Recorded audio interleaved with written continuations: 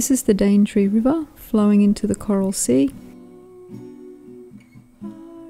The view from Mount Alexandra Lookout.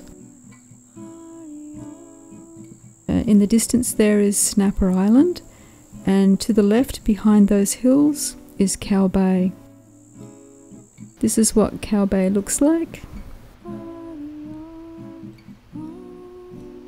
And these are some of the mangroves at the northern end of Cow Bay. Daintree is the place where the rainforest meets the reef. Looking into some of that lush rainforest, these are the fan palms. Vines. This is an orange-footed scrub fowl. And this is its mound or nest. Sometimes in the rainforest there are these freshwater sinks and the vegetation changes to quite swampy.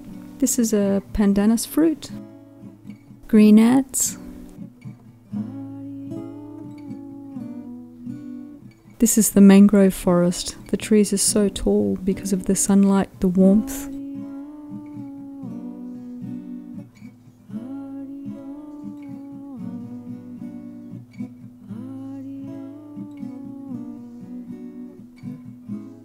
These are the fruits of the black palm. This is the crab that dragged the palm fruit to the entrance of its burrow. Some of the dense root systems in the mangroves. Mangrove flower and the propagule, or the germinated seed. This is what it looks like in the rainforest.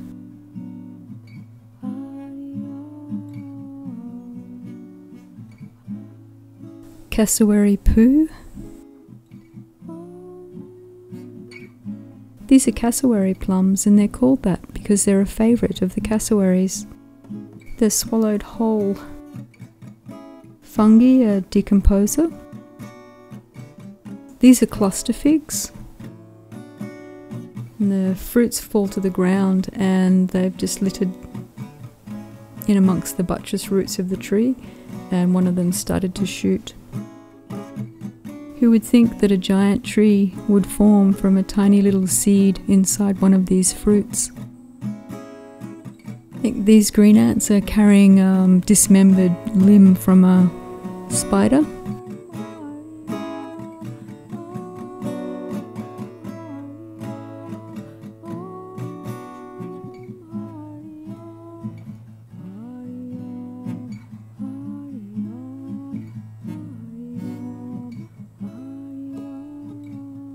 Some more insects. I think one is praying mantis and the other one is a stick insect.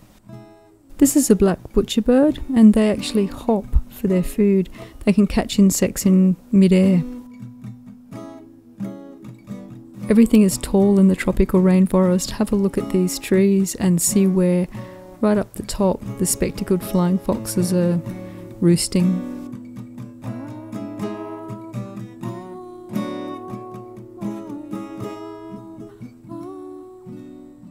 Remember to subscribe, and if you liked this video, give it the thumbs up.